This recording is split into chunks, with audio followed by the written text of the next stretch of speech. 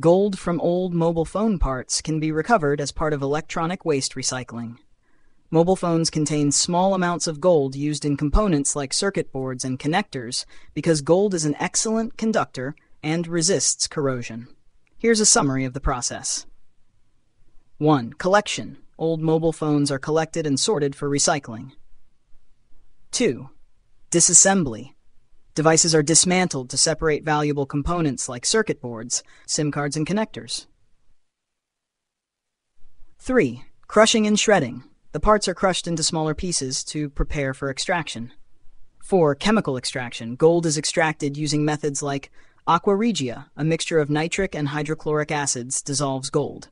Cyanide leaching. Cyanide solutions dissolve gold selectively. Eco-friendly methods. Emerging methods reduce toxic waste using bioleaching or non-toxic chemicals. 5. Purification. The extracted gold is purified through processes like electrolysis to reach high purity levels.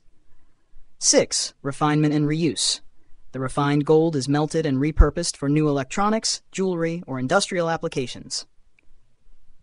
Key points.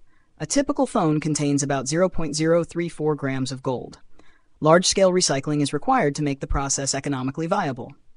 Recycling gold from e-waste reduces environmental impact compared to traditional gold mining.